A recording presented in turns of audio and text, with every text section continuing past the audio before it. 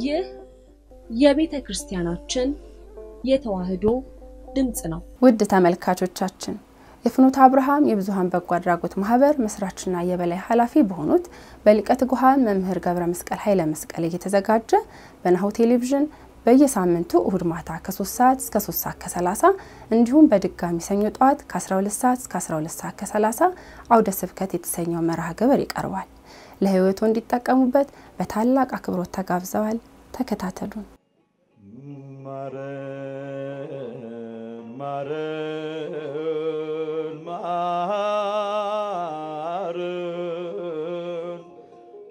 አምላክ ራራልን ካንተ በቀር ለኛ መድኃኒትም የለን። ማረን ማረን ማረን ማረን አምላክ ራራልን ካንተ በቀር ለኛ መድኃኒትም የለን። አምላክ ሆይ ሕዝብህን በምህረት ተመልከት፣ ፊትን መልሰህ ሰውረን ከጥፋት።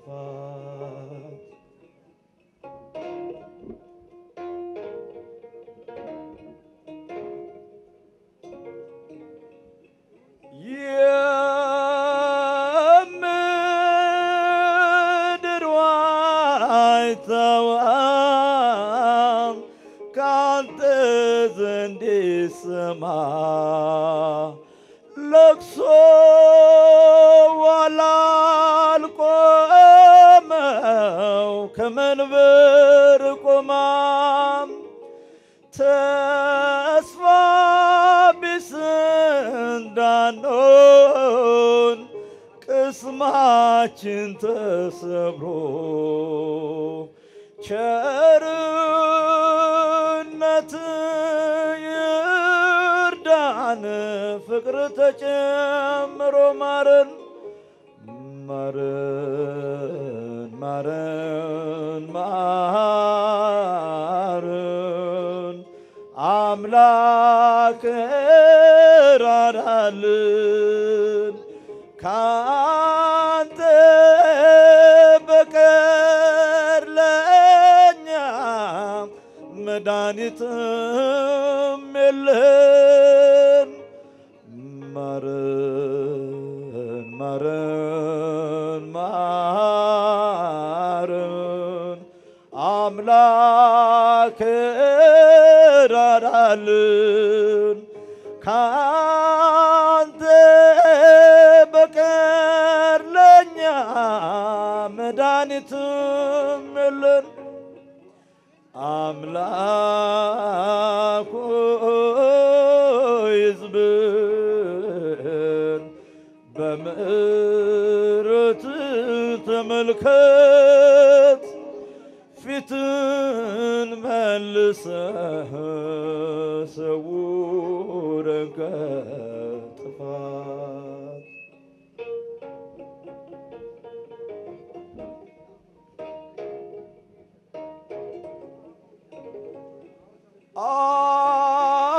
አባትም ይፈወስ እናትም ታገግም፣ ሕፃን ወላጅ አጥቶ ኑሮ ሳያከትም ከምድር አይንጠብ እንባቸው ይታበስ፣ ጉልበታቸው ጸንቶ እስኪቆሙ ድረስ። ማረን ማረን ማረን ማረን አምላክ ራራልን ካንተ በቀር ለኛ መድኃኒትም የለን ማረን ማረን ማረን ማረን አምላክ ራራልን ካንተ በቀር ለኛ መድኃኒትም የለን አምላክ ሆይ ሕዝብህን በምህረት ተመልከት ፊትን መልሰህ ሰውረን ከጥፋት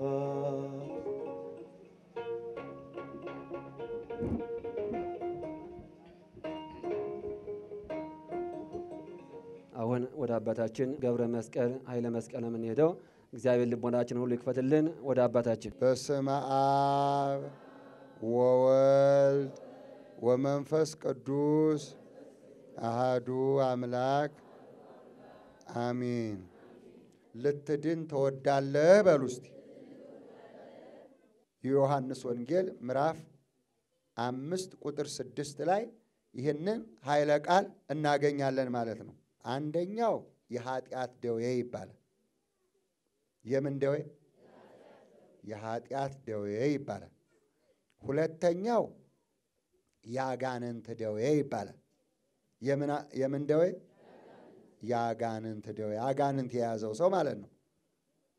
ሶስተኛው የጸጋ ደዌ አለ። እነዚህን ሶስት ደዌዎች በጥቅስ ሰጣችኋለሁ፣ በመረጃ ማለት ነው። አሁን እናንተ እየሰማችሁ ማስታወሻም እየያዛችሁ የትኛው ደዌ ነው እኔን የገደለኝ፣ እኔን ያጠቃኝ፣ እኔ የተያዝኩት በየትኛው ደዌ ነው ብላችሁ ራሳችሁን ትመረምራላችሁ ማለት ነው። የምንመረምረው ራሳችንን ነው። ገብቷችኋል? ሰው ማንም ማስተዋል ይችላል፣ መስማት ይችላል፣ ማሰብ ይችላል። ከእንስሳ የተለየው ሰው ክቡር ነው።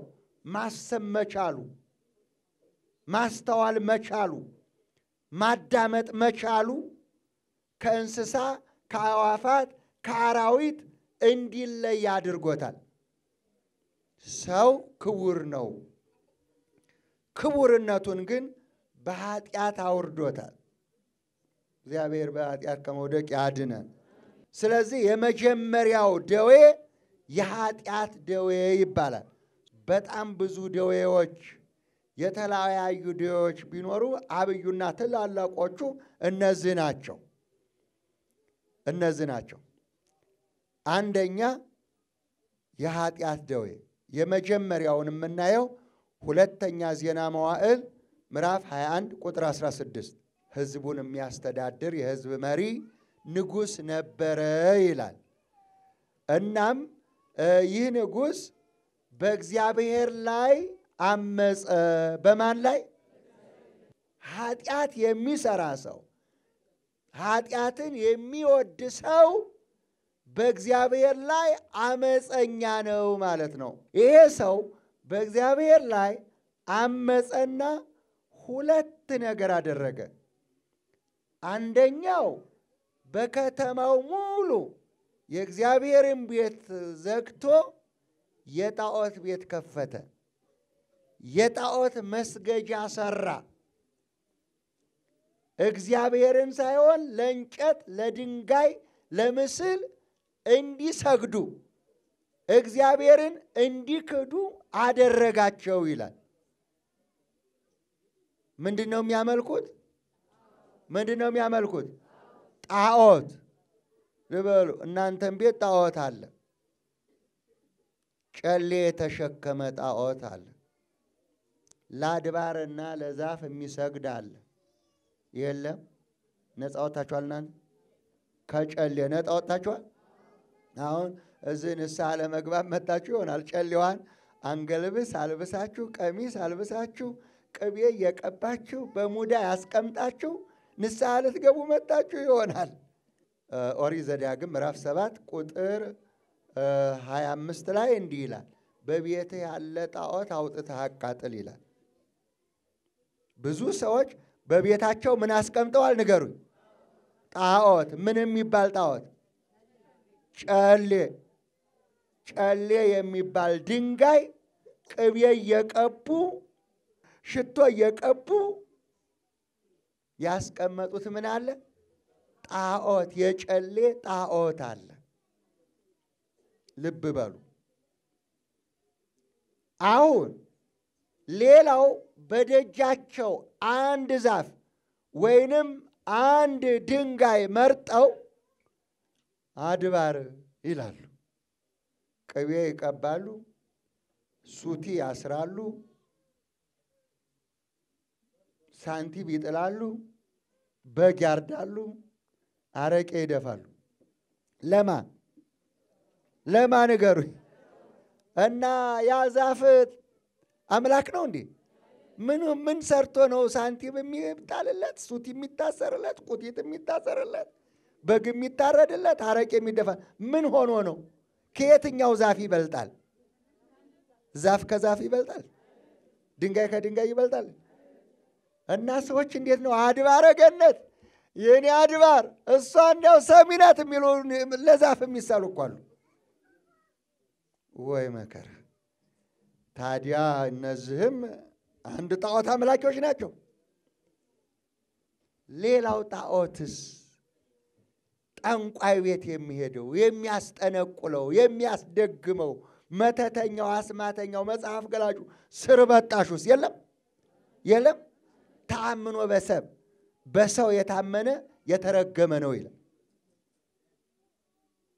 እንደ ከሌ አዋቂ እንደ ከሌ ታዋቂ የለም እያላችሁ ጠንቋይ ቤት ሄዳችሁ ጠንቋይ የምትጠይቁ ጠንቋይ አስጠንቋይ መጽሐፍ ገላጭ ስር በጣሽ በድግምት የሚጠነቁል አጋንንት የሚጎትት አስማተኛና መተተኛ ኦሪት ዘዳግም ምዕራፍ 18 ቁጥር 9 አምላክህ እግዚአብሔር እንዲህ እንዳታደርግ ከልክሎሃል ይላል። ይህንን የሚያመልክ ልክ ይሄ ንጉሥ ይሄን ነበረ ያደርግ የነበረው። ሰዎች ጣዖት እንዲያመልኩ ሰዎች ጣዖት እንዲያመልኩ እግዚአብሔርን እንዳያውቁ አደረጋቸው። ሁለተኛ ምን አደረገ? የዘፈንና የዳንኪራ ቤት በመክፈት ሽሻና አሽሽ ጫትና ሲጃራ የሚጨስበት ቤት እንደ ቡና ቤት በመክፈት ሰው ሁሉ ዘማዊ እንዲሆን እንዲያመነዝር አደረገው ይላል። ዛሬ ሳመንዝራዎች የሉም? ጫት ቤት የለም? ሽሻ ቤትና ሽሻ ቤት የለም? አለ። የዝሙት ቤት ያቋቋሙ ሴተኛ አዳሪዎች ገላቸውን ሸጠው የሚያድሩ የሉም ወይ ንገሩኝ? የእግዚአብሔርን ቤተ መቅደስ ያጠፉ ማለት ነው። የእግዚአብሔርን ቤተ መቅደስ አፈርሰዋል፣ አበላሽተዋል። ይሄ ማን ነው? የማን መቅደስ ነው ንገሩኝ? እናንተ እኮ የእግዚአብሔር ቤተ መቅደስ ናችሁ። እናቶች፣ እህቶች፣ ወንድሞች የእናንተ የእግዚአብሔር ቤተ መቅደስ ናችሁ ይላል። ይህንን የእግዚአብሔር ቤተ መቅደስ ያጠፉ ብዙ አሉ፣ የተሳሳቱ ብዙ አሉ። ስለዚህም ዘማዊ አደረገው፣ ጨፋሪ አደረገው፣ እግዚአብሔርን የማያውቅ አደረገው። ስለዚህ በዝሙት በፍትወት በግብረ ሰዶም ዛሬ የሉም ግብረ ሰዶማውያን በዓለም ላይ ተስፋፍተው ወንድ ለወንድ ሴት ለሴት ስለዚህ እግዚአብሔርን የማያውቁ አደረጋቸው ይላል። ይሄ ንጉሥ ለሕዝቡ አላሰበም፣ ለነፍሳቸውም አልተጨነቀም፣ የሚራራም አልሆነም። እሱም ራሱ ከነሱ ጋር ይጨፍራል፣ ያመነዝራል። መንግስታቸው የዚህ የጣዖትና የዝሙት መሪ ሆነ ይላል። እግዚአብሔር ግን ታገሰ። እግዚአብሔር ግን ጠበቀ። አልመለስ አለ ይላል። አልመለስ ሲል እግዚአብሔር በከባድ በሽታ ቀጣው፣ በአልጋ ላይም ወደቀ ይላል። እነሆም እግዚአብሔር አራራለትም፣ ወደ ንስሐም አልተመለሰም፣ በወደቀበት አልጋ ሞተ ይላል። በምን ሞተ? በወደቀበት አልጋ ምን ሆነ? ሞተ። በምን ምክንያት? በኃጢአት ደዌ ሞተ፣ ተቀጣ። እግዚአብሔር ከዚህ ያድናችሁ። ልባችን ሲደነድን አንመለስ ስንል እግዚአብሔር ጅራፍ አለው፣ እግዚአብሔር መቅጫ አለው፣ እግዚአብሔር ይገላል ማለት ነው። እግዚአብሔር ተዋጊ ነው፣ ስሙም እግዚአብሔር ነው ይላል። ገባችሁ ወገኖች? በደዌው በኃጢአት ደዌ ሞተ ይለናል። ይሄ በብሉይ ኪዳን አንድ አሳየኋችሁ ማለት ነው። በጣም ብዙ አለ። አሁን ወደ አዲስ ኪዳን ደግሞ አንድ አሳያችኋለሁ። የሐዋርያት ሥራ ምዕራፍ 12 ቁጥር 23 ላይ እንዲህ ይላል። ሄሮድስ ጨካኝ ነበር ይላል። ምን ነበር? አያችሁ፣ ነፍሱን የማያውቅ ሰው ጨካኝ ነው። ነገ እኔ ይፈረድብኛል የማይል ሰው ጨካኝ ነው። ምክንያቱም አንድ ሰው ነፍሱን ሲያከብር፣ ነፍሱን ሲያከብራት፣ እግዚአብሔርን ሲፈራ ነገ እሞታለሁ ይፈረድብኛል ብሎ ሲያስብ ነው ወደ ነፍሱ የሚመለሰው። አሁን ወደ ማን ነው የተመለሳችሁት እናንተ? ወደ ማን ተመለሳችሁ ነው የመጣችሁት? ንገሩ። ወደ እግዚአብሔር። ለነፍሳችሁ እኮ ነው የመጣችሁት። ስጋችሁማ በብላት መጠጣት፣ መጨፈር፣ መደነስ ይፈልጋል አይደለም ወገኖች? አዎ። አሁን ወደ ማን ተመልሳችኋል? ንገሩኝ። ወደ ነፍሳችሁ ተመለሳችሁ። ይሄ ቀደሮ ያስፈለጋችሁ እኮ ነፍሳችሁን ለማዳን ነው። በንጹህ ውሃ ረጫችኋለሁ፣ ከኃጢአታችሁ ትነጻላችሁ፣ እኔ አባታችሁ ሆናለሁ፣ እናንተም ልጆቼ ትሆናላችሁ ይላል የሰራዊት እግዚአብሔር አምላካችን። ክብር ምስጋና ለመድኃኔዓለም ይሁን። እባካችሁ አመስግኑት፣ እስቲ አመስግኑት። ክብር ምስጋና ለሱ ይሁን። አምላኩን ሲያሳድድ በነፍሱ ምንም አራራላትም። 14,000 ከ400 ሕፃናትን ገደላቸው፣ አራራላቸው። የ2 ዓመት ሕፃናት ዕድሜያቸው 2 ዓመት የሆኑትን 2 ዓመት ተኩል የሆኑትን በቤተልሔም አረዳቸው። ስንት ሺህ ብያቸዋለሁ? ስንት መቶ ብያቸዋለሁ? 14,000 በሉ እስቲ። ከ400 ሕፃናትን ያስገደለ። ገና ኢየሱስ ክርስቶስ እነዚህ ሕፃናት ውስጥ ተገኝቶ ይሞታል ብሎ ማለት ነው። ከነዚህ ሕፃናት መካከል ይሞታል፣ እኔም በመንግስቴ እኖራለሁ ብሎ ነው። ገና ያ የ2 ዓመት ሕፃን ልጅ አድጎ ስልጣኔን ይቀማኛል ብሎ አረዳቸው። ዋይታ ሆነ።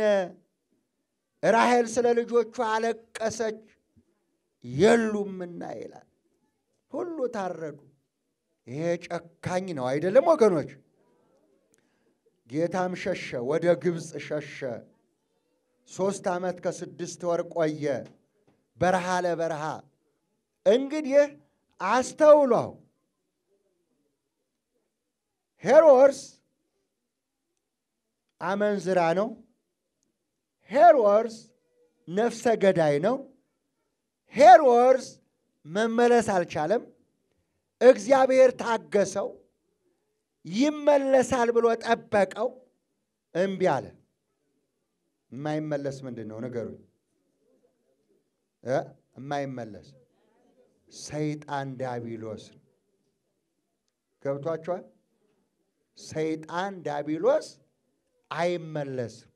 ተመልሷል። አዳም ግን ተመልሷል። ደስ ይበላችሁ። እግዚአብሔር የተመሰገነ። አዳም አዳም ተመልሶ ንስሐ ገባ፣ ተጸጸተ፣ ተመለሰ። ግን ዲያብሎስ ሰይጣን ተመልሷል? ንስሐ ገብቷል? ተጸጽቷል? አልተመለሰም። መዳን ሲቻል መመለስ ሲቻል እንዴት ሰው ደንቁሮ ይሞታል? እንዴት ሰው ነፍሱን ይገላል? አሁን እግዚአብሔር ሄሮድስ አልመለስ አለ ይላል። የሐዋርያት ሥራ 12:23 ነግሬያቸዋል። የእግዚአብሔር መልአክ መጣ ጎኑንም ወጋው ይላል። ምኑን ወጋው? ማን የመጣው? ለምን አልመለስ ስላለ፣ ስለጨከነ። አልመለስ ላሉ መቅጫ በትር ስላለው የእግዚአብሔር መልአክ መጣና ጎኑን ነካው ይላል። ተልቶ ሸቶ ገምቶ ሞተ ይላል መጽሐፍ። የምን ደዌ ነው የያዘው? የኃጢአት ደዌ። ሰው በኃጢአት መሞት የለበትም። ምን ማድረግ አለበት? መመለስ የለበትም። እግዚአብሔር እኮ የንስሐ ጊዜ ሰጥቶናል አይደለም ወገኖች? ታግሶ የንስሐ ጊዜ ሰጥቶናል አልሰጠንም? ንገሩኝ። የንስሐ ጊዜ ሰጥቶናል። ያንን የንስሐ ጊዜ ያልተጠቀሙበት ናቸው እንደዚህ የሆኑት። ልብ በሉ። በብሉይ ኪዳን አሳይቻችኋለሁ አንድ ምዕራፍ። አሁን ደግሞ በሐዲስ ኪዳን አንድ ምዕራፍ አሳይቻችኋለሁ። ሄሮድስ በኃጢአቱ ገምቶ ተልቶ ሞተ። ወዴት ተጣለ? ወደ ሲኦል። ነዌ የገባበትን ኃጢአተኞች የሚጠራቀሙበትን ትሉ የማያንቀላፋ እሳቱ የማይበርድ እንዴት እየተቃጠሉ እንደሆነ የሉቃስ ወንጌል 16 ቁጥር 19ን መመልከት ይቻላል። ለማያምኑ ሰዎች ፍርዱ ምን እንደሆነ፣ ቅጣቱ ምን እንደሆነ እነዚህ ሰዎች ደሞዝ ተከፈላቸው። በሮሜ ምዕራፍ 13 ላይ ቅዱስ ጳውሎስ የኃጢአት ደሞዝ ሞት ነው ይላል። አያችሁ፣ እነኚህ ሰዎች ልባቸው ስላልተከፈተ፣ ለንስሐ ስላልበቁ፣ ስላልተመለሱ ሞቱ። ደሞዛቸው የኃጢአት ደሞዝ ሞት ተከፈላቸው ማለት ነው። ከዚህ አድነን በሉ፣ አድነን በሉ። ይሄ የኃጢአት ደዌ ነው። አሁን እንግዲህ ራሳችሁን ፈትሹ። የትኛው ነው እያሰቃያችሁ ያለው? የኃጢአት ደዌ ስጋንም ይጎዳል፣ ነፍስንም ይጎዳል። በኃጢአት የታመመ ሰው በስጋው እጅግ ይጎዳል፣ ይሰቃያል፣ በረከት ያጣል፣ ረድኤት ያጣል፣ ፍቅር ያጣል፣ ጥልቻ ይበዛበታል፣ ብዙ ነገር ይገጥማቸዋል። የኃጢአት ደዌ በስጋም ይጎዳል፣ በነፍስም ይጎዳል። ኃጢአት 16 ነው የተመዘገበው ኃጢአት። ቁጠሩ አሁን ልንገራችሁ። ዝሙት፣ እርኩሰት፣ መዳራት፣ ጣዖት ማምለክ፣ ሟርት፣ ጥል፣ ክርክር፣ ቅንዓት፣ ቁጣ፣ መለያየት፣ መናፍቅነት፣ ምቀኝነት፣ መግደል፣ ስካር፣ ዘፋኝነት፣ አድመኝነት። ስንት ሆነ? ኃጢአት ማለት ይሄ ነው። የኃጢአት ደዌ ማለት ይሄ ነው። ገላትያ 5 ቁጥር 16 ላይ ታገኙታላችሁ። ይህንን የሚያደርግ ሰው የእግዚአብሔርን መንግሥት አይወርስም። የእግዚአብሔርን መንግሥት ለመውረስ 9 ናቸው መግቢያዎቹ። እነዚህን እንድትጠቀሙበት ደግሞ የጽድቅ መንገዶችን ቁጠሩ። ፍቅር፣ ሰላም፣ ደስታ፣ ትዕግስት፣ ቸርነት፣ በጎነት፣ እምነት፣ የዋህነት፣ ራስን መግዛት ነው። አሁን ያቃተን ነገር አለ። ፍቅር ከሌለ መንግሥተ ሰማያት የለም። ራስን መግዛት ከሌለ መንግስተ ሰማያት መግባት የለም። በመጀመሪያ ራሳችንን መግዛት ያስፈልገናል። ሰውን ልንወድ ያስፈልጋል። በአንደኛ ዮሐንስ መልእክት ምዕራፍ 4 ቁጥር 19 በዓይንህ ያየኸውን ወንድምህን ሳትወድ በዓይንህ ያላየኸውን እግዚአብሔርን እወዳለሁ ብትል ሐሰተኛ ነህ ይላል። እግዚአብሔርን ያየዋለን አለ ሰውንስ ታያላችሁ አታዩ? አዎ ልብ በሉ። አሁን ገላትያ 5 ቁጥር 22 ላይ ይሄንን ታገኛላችሁ። ይሄን ኃይለ ቃል ታገኛላችሁ። ፍቅር ከሌለኝ ከንቱ ነኝ። በዓይንህ ያየኸውን ወንድምህን ሳትወድ በዓይንህ ያላየኸውን እግዚአብሔርን እወዳለሁ ብትል አንተ ሐሰተኛ ነህ ይላል። ሐሰተኛ ነህ። መጀመሪያ መውደድ ወንድምህን፣ ሰውን መውደድ እግዚአብሔርን መውደድ ነውና ማለት ነው። ማንን መውደድ ነው? ሰውን መውደድ ማንን መውደድ ነው? ለሰው መገዛት ለማመገዛት ነው? ለእግዚአብሔር። ለጠማሞች ሳይቀር ተገዙ ይላል። ፍቅር ይበልጣል ከሁሉ። ፍቅር ነው ማሰሪያው ወገኖች። ከዚህ ደዌ በማዳን የምንችለው በምንድን ነው? ንስሐ በመግባት በመጸጸት በመመለስ። ንስሐ ማለት መጸጸት ማለት ነው። መመለስ ማለት ነው። ወደ እግዚአብሔር መመለስ፣ ወደ ነፍሳችን መመለስ ማለት ነው። ወደ ራሳችን መመለስ ማለት ነው። ይሄ የመጀመሪያው ክፍል ነው። እመቤቴ ማርያም ሆይ ሰላም ልሻለሁ፣ እንደ ኤልሳቤጥ ዘመድሽ ሳለምሻለሁ። ጭንቀቴ እንዲወገድ ድንግል በምልጃሽ የልቤን ልነግርሽ መጣሁ ከደጅሽ። እመቤቴ ማርያም ሆይ ሰላም ልሻለሁ፣ እንደ ኤልሳቤጥ ዘመድሽ ሳለምሻለሁ። ጭንቀቴ እንዲወገድ ድንግል በምልጃሽ የልቤን ልነግርሽ መጣሁ ከደጅ። መከራው ፈተናው ከልቤ ተጋርጦ እንደምን ልቻለው ልቤ ተስፋ ቆርጦ።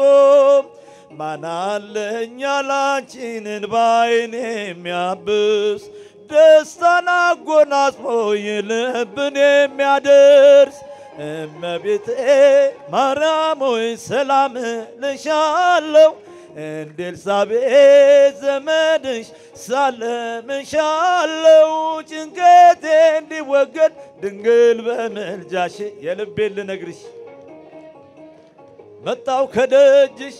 ለችግሬ ደራሽ ሚስጥረኛዬ ነሽ፣ ቋጠሮዬ ይፈታልኝ ልቤን ሳዋየሽ።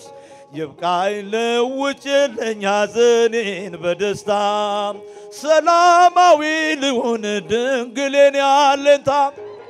እመቤቴ ማርያም ሆይ ሰላም ልሻለሁ፣ እንደ ኤልሳቤጥ ዘመድሽ ሳለምሻለሁ። ጭንቀቴ እንዲወገድ ድንግል በምልጃሽ የልቤ ልነግርሽ መጣሁ ከደጅ። በዘመኔ ሁሉ ድንግል ላመስግንሽ፣ ከክብር ሳልወጣ ሳልጠፋ ከቤትሽ። በተኩላዎች መሃል ነውና ኑሮዬ፣ ጥበቃሽ አይራቀኝ ድንግል ከለላዬ። እመቤቴ ማርያም ሆይ ሰላም ልሻለሁ፣ ተብርስቲ ዘመድሽ ሳለምሻለሁ። ጭንቀቴ እንዲወገድ ድንግል በምልጃሽ የልቤ ልነግርሽ መጣሁ ከደጅሽ። የፍኖተ አብርሃም የብዙሃን በጎ አድራጎት ማህበር አባል ይሁኑ። ወርሃዊ ክፍያዎትን ይክፈሉ። ስለ ትብብሮ ከልብ እናመሰግናለን። ያዕቆብ ምዕራፍ 2 ቁጥር 14